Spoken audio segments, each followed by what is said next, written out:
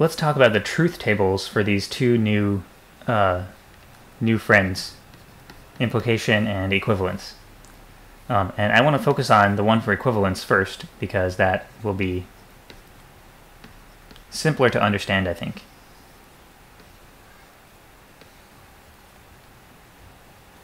So let's see, for phi and psi, the possibilities are these four.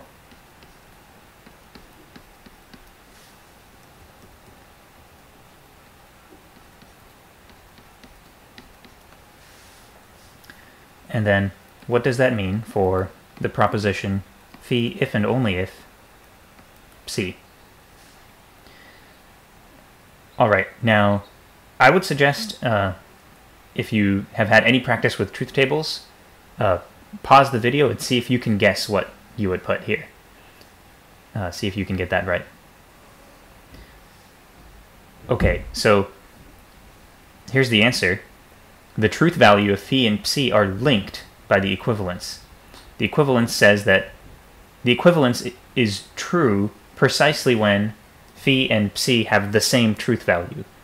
So if they're both false, the equivalence is true. If they're both true, the equivalence is true. Otherwise, if phi and psi differ in their truth value, then the equivalence fails. All right, I think that's not so complicated or surprising, but the truth table for implication usually throws people off a little bit, and it's worth a solid discussion. So let me fill this thing out again. All right, and our goal is to fill out in each of the four situations whether phi implies psi is true or not. So one way to think about this intuitively, to try to come up with what the answer ought to be, is to just imagine that you have that, you know, say in this first case, that phi and psi are both false, and then someone goes up to you and says, hey, if phi is true, then psi is true. Then what would you say in that situation where you are aware that phi and psi are both false? Would you say that that person lied to you, or that they told the truth? So that could be a way to know if this is T or F here. So let me make a more explicit example. Okay, let's say phi is you washed your hands, and psi is you did not get infected.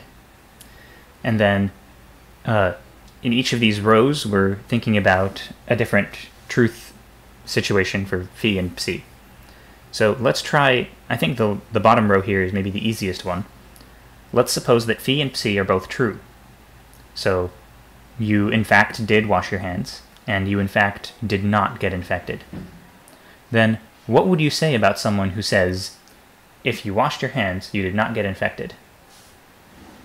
Are they telling the truth? I think everyone would say yes, they're telling the truth. What about this one? I think this one is another straightforward one. Suppose you washed your hands, but you got infected anyway. Then what would you say about someone who says, if you washed your hands, then you did not get infected? They have told a lie, right? They said, if you washed your hands, you did not get infected. And the hypothetical that they laid out, if you washed your hands, applied. You did in fact wash your hands. And they said that it would follow then that you did not get infected, but you did get infected, making them a liar. Now, these are more difficult, especially this one. A lot of people disagree about what to put there, but this one is maybe a little bit easier. So let's suppose that someone says, if you washed your hands, then you did not get infected. And in reality, you did not wash your hands, and you did get infected. Could you call that person a liar? Definitely not. They're not a liar, and in fact we say that they have told the truth. Partly because the hypothetical that they laid out, they said, if you washed your hands, then you did not get infected. We're talking about a situation where you didn't even wash your hands, so you didn't meet the condition for what they said to require you to not get infected for them to be telling the truth. Okay, so This one takes a little bit more thinking, but usually people agree with this. This is the one where people have a lot of trouble. So what should go here? Definitely something should go here. Something should go here. Because of excluded middle. We know, due to excluded middle, that this proposition is either true or false. It can't be something in between. Maybe in conversational logic sometimes it can be, but definitely not in mathematical logic. And we need to put something here. And you can't say it depends on the situation. It shouldn't depend on something other than phi and psi. It's a proposition that is built out of nothing but phi and psi. So something definitely needs to go here. What does it end up being? True. We consider this to be true. Okay, so if you are already thoroughly convinced of this, then you can stop this video here and just know that when an implication is true due to the hypothesis being false, we say the implication is vacuously true. Just accept that terminology and then you can stop the video. However, I'd like to spend the rest of the video convincing you of this fact, and actually I guess you still need to watch the rest of the video to get the rule contradictions are powerful, so at least watch for long enough to pick that up. Okay, so why does true go here? So we had to make a choice, and I want to convince you that this is not just an arbitrary choice. In fact, with the rules that we have so far, the only thing that can go here is true. You cannot put anything else and be consistent with the rules that we've laid out so far. So if you agree so far with the setup, that it's a good setup, then you must accept this. So hopefully I can convince you of that. So first I want to take a detour, and we'll come back to the question actually. So we'll come back to why this should be true. But first I want to go through a sort of review how proof by contradiction works. So if in an argument, if you want to prove, say, phi, say you assume phi is true, suppose that phi is true, then you say a bunch of stuff, you make an argument, blah, blah, blah, blah, blah, blah, blah, blah, and then eventually you say, therefore, your argument leads you to conclude something like this, psi and not psi, so you reach a contradiction. Then overall you can reject phi, right? So overall you can say therefore not phi. So if you assume something, then get a contradiction, then you can conclude that what you assumed at the beginning must have been false. This is how proof by contradiction works. Now, what if a contradiction ended up actually being true? So here you see a contradiction getting deduced, right? But that doesn't mean it's true, because it's getting deduced in this block of arguments that's part of this larger block of arguments where there's this assumption. Suppose that phi is true. So the contradiction that was deduced here, you wouldn't say it's true overall. You would say it's true under the assumption phi. And then the technique proof by contradiction, or the rule of proof by contradiction, would allow you to then reject phi. So this is not a situation where a contradiction is true. This is a situation where a contradiction is true under the hypothetical situation where phi is true.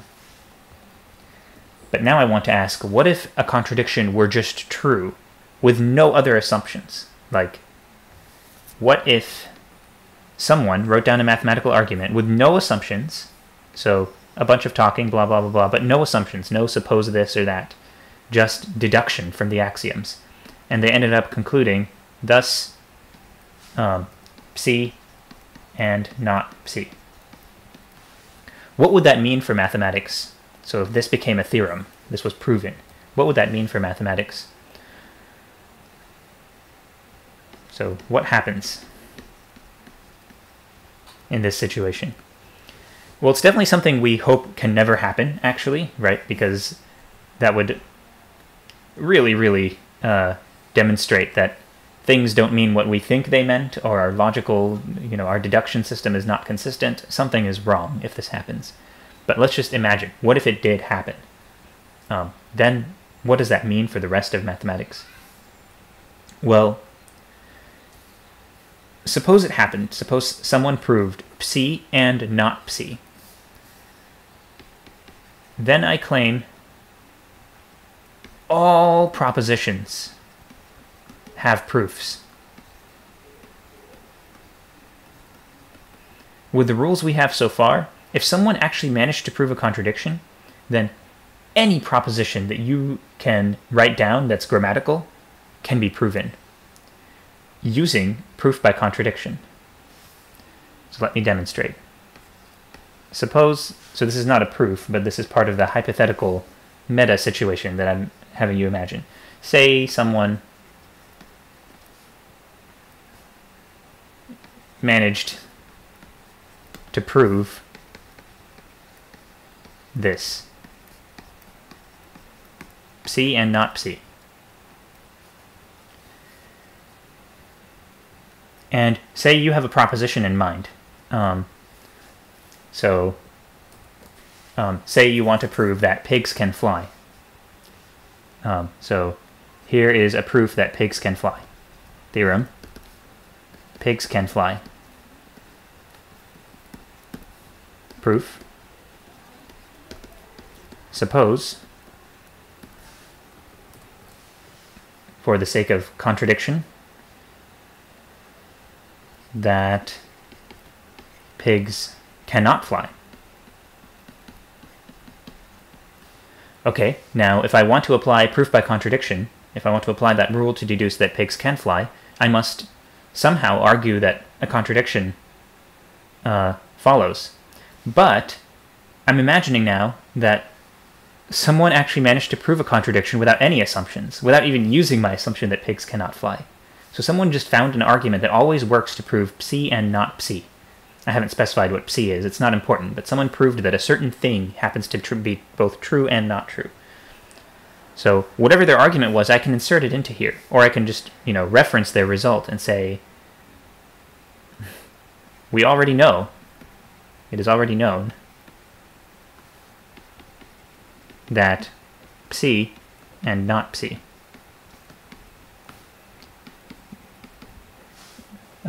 Thus we have reached a contradiction.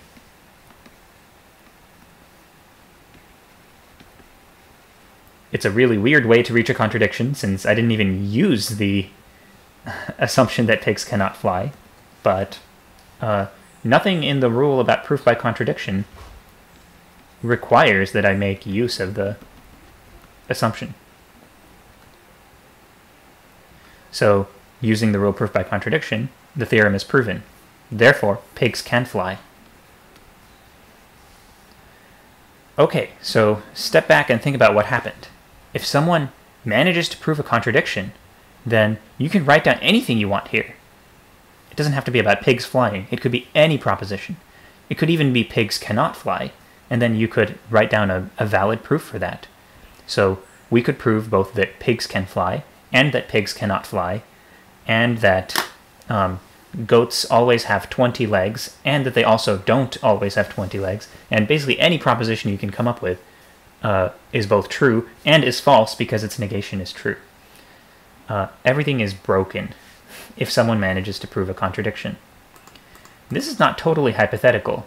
It has actually happened in the history of mathematics that people have come up with systems of deduction and tried to build up set theory using their system, and they had a lot of fun with it. People published papers about it, and eventually someone publishes a paper that contradicts someone else's paper, and take the conjunction of the two results and you have an actual contradiction.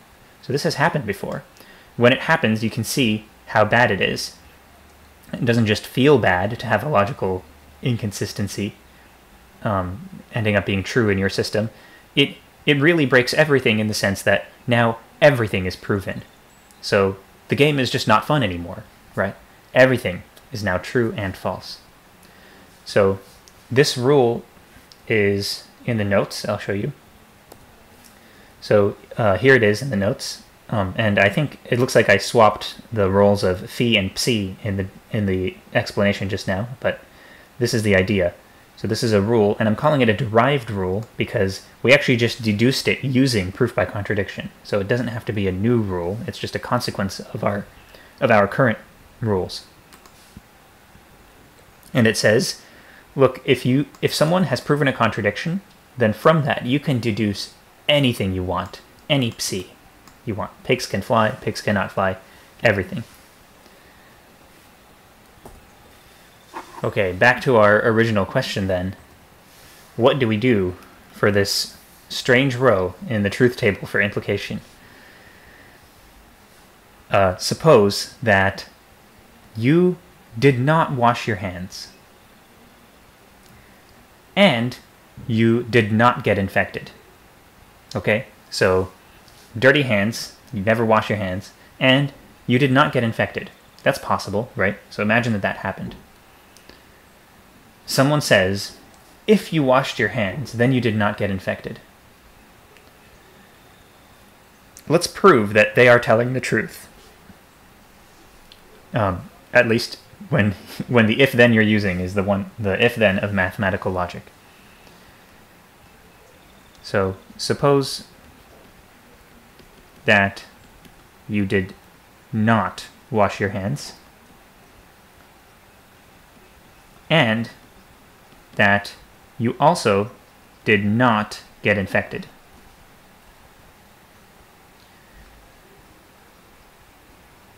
Then let's prove this implication is true. So how do I prove an implication? The rule is, to prove an implication, I should assume the hypothesis of the implication and then prove the conclusion. So here I'll say claim. I claim that phi does imply psi. And here's the proof. I must assume the hypothesis, assume that phi,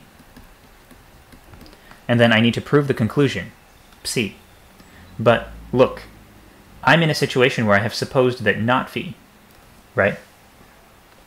I have supposed that you did not wash your hands, and now I'm assuming you did wash your hands. So then you did and didn't wash your hands. That is a contradiction. Because of that rule, contradictions are powerful.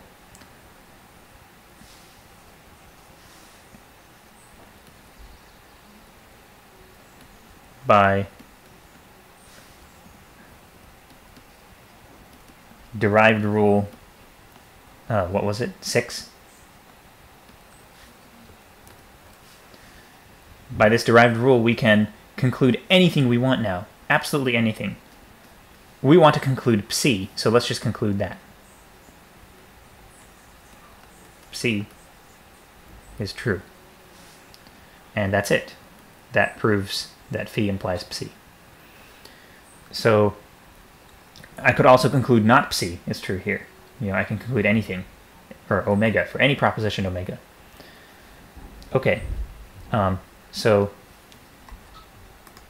to kind of summarize the argument, if phi is false and psi is true, then here's the proof that phi implies psi. If you assume that phi holds, then phi both holds and doesn't hold. That's a contradiction which lets you deduce anything. In particular, it lets you deduce that psi holds. I should point here. In particular, it lets you deduce that psi holds. So overall, from an assumption of phi, you can deduce psi. Here's one reason that this might be intuitive, that you might find this to be intuitive. If someone says, if you washed your hands, then you did not get infected, and you are someone who did not even wash your hands, then the statement they're making doesn't even apply to you. They didn't make a statement about you. So because you are someone who did not wash your hands, it doesn't matter whether you get infected or not. You will not make them out to be a liar, because they said, if you washed your hands. So no matter what, if the hypothesis is false, an implication will always end up being true. And when this happens, so I hope you're seeing that implications are much more often true than false. And when it happens, so there's these two ways in which implications can be true due to the hypothesis being false. And there's this other way that an implication can be true by the hypothesis being true and the conclusion being true. So either the hypothesis is false, that makes the implication true, or both hypothesis and conclusion hold, and that makes the implication true. If an implication is true for the first reason, because the hypothesis is false, then you say the implication is vacuously true.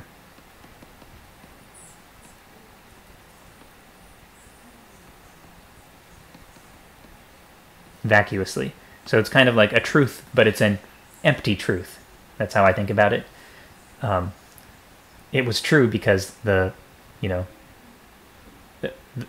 person who said, if you wash your hands, you do not get infected, was correct simply because you did not wash your hands. So there was nothing to check their statement against in the first place. And I don't know if this would have a name. It's just not vacuously true, but not vacuously. All right, so that's the truth table for implications.